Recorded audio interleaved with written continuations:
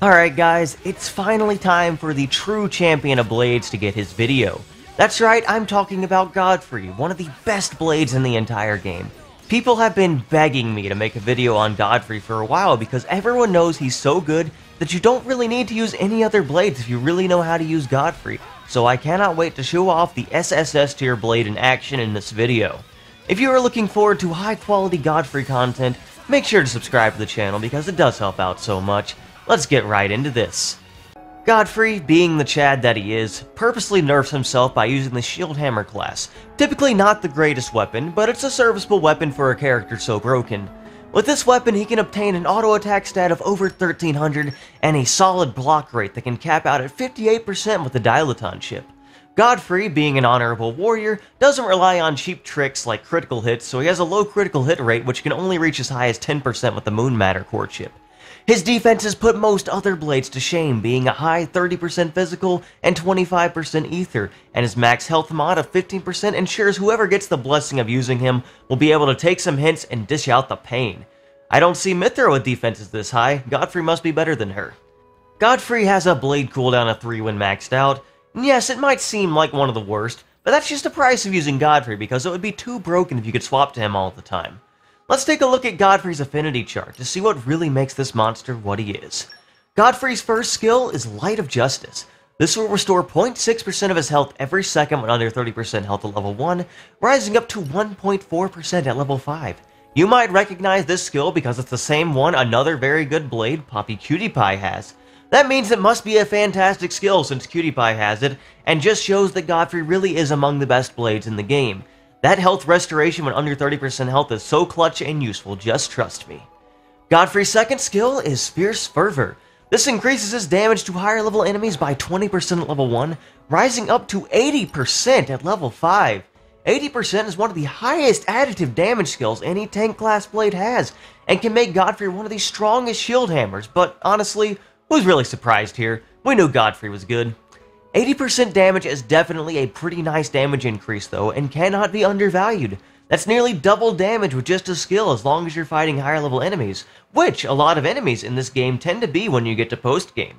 Godfrey's final skill is Got the Guts. This will reduce all the damage taken by 24% when lower than 30% health at level 1, rising up to 36% damage reduction at level 5.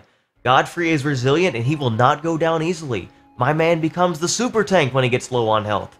Yeah, sure, maybe this doesn't synergize super well with the fact that he also restores health when under this health range, but that just means Godfrey becomes even more of an unkillable machine when you're actually below 30% health. What a legend Godfrey is. You can clearly see the parallels with Poppy Cutie Pie here. An ice blade that has a skill that restores health under 30% health, a very nice additive skill, and another good defensive ability. It's easy to see why these two are two of the best in the game. But Godfrey doesn't rely on just his skills alone, no. Godfrey also has some specials that you will find yourself using a lot. Godfrey's level 1 special is Tough Break. It's a tough break for these enemies that they found themselves against Godfrey, I'll tell you that. This special will increase damage when enemies are targeting Godfrey, which should be all the time because he's definitely going to get aggro all the time. This special also has a very slow speed, but that's okay because it just gives the enemy more time to fear Godfrey.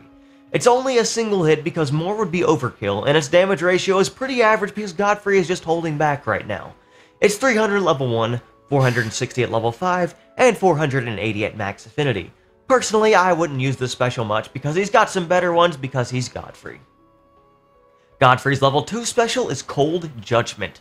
This special is also only a single hit because any more would be overkill, and it also doesn't have a super high damage ratio because Godfrey doesn't need it. It starts at 400 at level 1, rises to 560 at level 5, and 580 at max affinity. What the special does do, though, is increase damage to toppled enemies, and wouldn't you know it, Morak has a topple art on Godfrey so you can get this bonus effect without too much issue. It even has a decent area of effect radius, so multiple enemies beware of the might of Godfrey. Truth be told, I probably still wouldn't use this special super often simply because it's also not the fastest, and it doesn't have the greatest upsides, but that's okay because Godfrey has plenty more to offer. Godfrey's level 3 special is Justice Blizzard. This is another special that shows off the strength of Godfrey as his hammer comes down on those who deserve justice. This special is a huge 5 hits to really punish the enemy, and it once again has a nice area of effect radius. It may not be the fastest special either, and it may not have the highest damage ratio, being 500 at level 1, 660 at level 5, and 680 at max affinity, and it may not have the greatest bonus effect of increasing damage when below 30% health, which doesn't synergize well with Godfrey's ability to get health when under 30% health, and it may not really do much of anything notable, but dang it, it has heart, and that's all that really matters. Just another reason that Godfrey is the best. Godfrey's level 4 special is Whiteout. Godfrey takes you back to the early days of Pokemon as he slams the Hammer of Justice down upon his foes with his damage ratio of 1000. He even gets a 20% critical hit mod to really ramp up the damage. The special has no bonus effect because it's not needed, since Godfrey just relies on his brute strength to defeat foes. The special even allows Godfrey to be completely invincible and set up fusion combos for his teammates to take advantage of, because Godfrey is an honorable man. I think that's enough going over what Godfrey can do though. Let's take a look at setup. I believe Godfrey's best core chip is the Tachyon chip, and it's pretty obvious why. It has the best design. The other hammers just don't come close to the Hammer of Justice, so definitely use the Tachyon chip if you can. For Aux cores, Godfrey appreciates damage boost, so he can really put the hurt on enemies. Affinity max attack and outdoor attack up will make sure you can smite your foes with no issues thanks to Godfrey. On the accessory side, make sure you use that glamorous swimsuit on Morag. What other blade could make Morag wear a swimsuit? No one else but Godfrey, because he is truly one of a kind. I also have crystal earrings on him because that allows him to gain party meter at rates never before seen, and that can benefit not only Godfrey, but the entire team. Godfrey is very unselfish, so it is very fitting. The final accessory showcases Godfrey's unselfish nature also, as we use a burst symbol so it can boost weaker blades damage and chain attacks like Cutie Pie and Cosmos. What a nice guy Godfrey is. When it comes to pouch setup, we use a good mix of art recharge and party gauge gain in order to use arts as much as possible like Topple, as well as gain party meter even more efficiently with crystal earrings. Truly a match made in heaven. With all of that done, let's take a look at how to use Godfrey practically. Stick around till the end if you want to see how Godfrey's even better than Elma, but before that we're going to do a couple general things and just show off some general Godfrey use here and just how incredible he can be. So first up, we're just going to do Tyranitar and Curadol on normal mode, a bit of a easier fight here. We're just going to easily use some Godfrey specials here. We're going to set our partners up to do a bit of damage as well because we can do that with Godfrey. We have Cutie Pie and Earth Element right now because we can use 2 ice combos and then finish with Cutie Pie, which you know is always pretty beneficial. So what we're going to do is use our level 2 here on the launch. You can see we've got all the party meter we need right now. We got the big launch freeze there as well, so that's a big chunk of damage coming in, as you see. 500,000, really huge right there. What we're going to do is use our Topple as we use the Permafrost Crash with Cutie Pie here. That's going to give us a bit of a fusion combo setup. Good thing Godfrey has an amazing Topple art to set this up. Like, not many other blades can claim that and do stuff like this, right?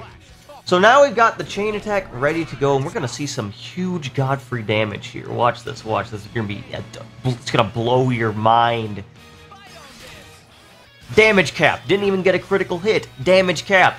He's so good. He is so good. And thanks to those burst symbols, we can also hit damage cap on Cosmos here. So she is lucky because of that burst symbol, otherwise she might not be able to otherwise. Cutie Pie can't even hit the damage cap. So, I mean, Godfrey is clearly the one who is carrying this team right now. I bet his level 2 is going to be able to easily hit a damage cap as well here. Although we've already won the fight at this point. We already took this dude out. Yep, another easy damage cap for Godfrey. Just another day at the office here. And yeah, this is just a typical Godfrey fight. Nothing really to it. But you know what? We need to fight a bit of a tougher enemy. Godfrey's all about taking on the strongest enemies possible. That's the entire point of his skill that lets him fight higher enemy foes. He wants a challenge, so we're going to have a bigger challenge here by fighting Cloud-Sea King Ken, level 140, in challenge mode, 50 million HP. Is it going to be a match for Godfrey? I don't think so. I think Godfrey's going to be okay. We're going to let him get the first move in. This just quick topple here, not really a big deal, nothing we're worried about. And then we're going to topple him pretty soon here, and then use our level 1 special.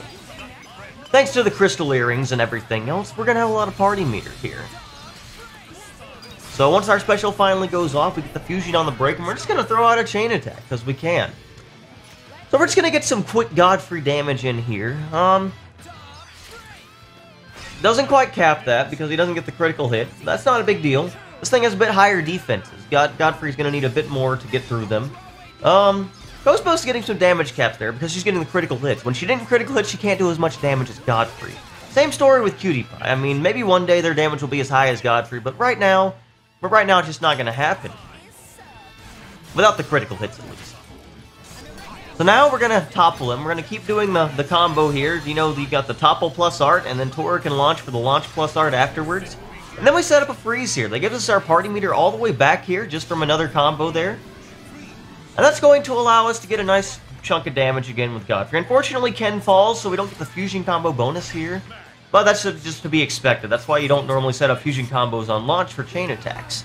But we're able to get another chain attack in and a lot of decent chunk of damage. This is another really good use of the burst symbols. It allows us to get a lot of damage in on Ken whenever we get our chain attack up, which is going to be very often because we've got the good setup on Godfrey to get our chain attack up as much as possible. Because Godfrey's very unselfish, as already stated. We've already dealt over a quarter of his health bar. We're going to get a bigger chunk this time because we're going to finish the blade combo here. And that is going to allow us to do a 2-orb chain attack. That's big. That's big. That's going to give us an entire new round, even more damage to do in the same chain attack. I think we're going to get him all the way under half HP here, actually. He Elemental Awakens, that's not going to matter, because once we do the chain attack, we're going to break the orb and get rid of the Awakening status. So we've got Godfrey. He's going to be doing a big chunk of damage, but I'm going to let Elma move first there, just because that's going to be a quicker special, so we can keep the fusion combo a bit longer, since Godfrey's level 1 is a bit slow. It's just a little bit slow. That's one of his only weaknesses, really. But that's okay. Like I said, it's just to give the enemy a chance. It's to let them fear that they know Godfrey's level 1 is coming. And now we're going to use Godfrey's level 2 and get him right back out here, and that's going to be an easy damage cap. What would you expect? You wouldn't expect anything less from Godfrey here. Just an easy damage cap. We got Cosmos level 2 giving us the heals here, so we're already back at full health and ready to go for the second half of the fight here. No big deal at all. He's already down to, like, what, less than 1/3 of a health now? So, now we can just pretty much just wreck the rest of his health bar. This is going to be a big deal.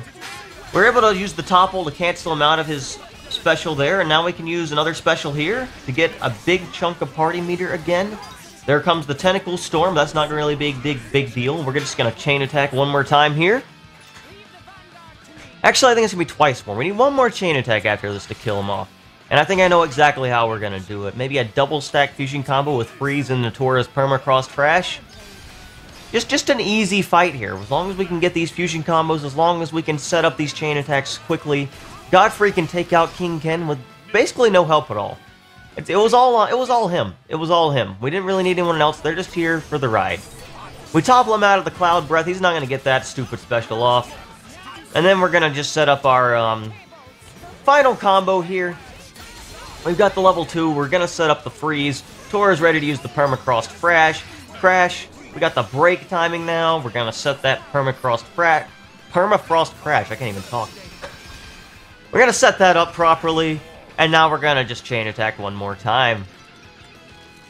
Just an easy fight for Godfrey, as you might expect. Big damage cap there, thanks to Godfrey fusion combo set up beforehand.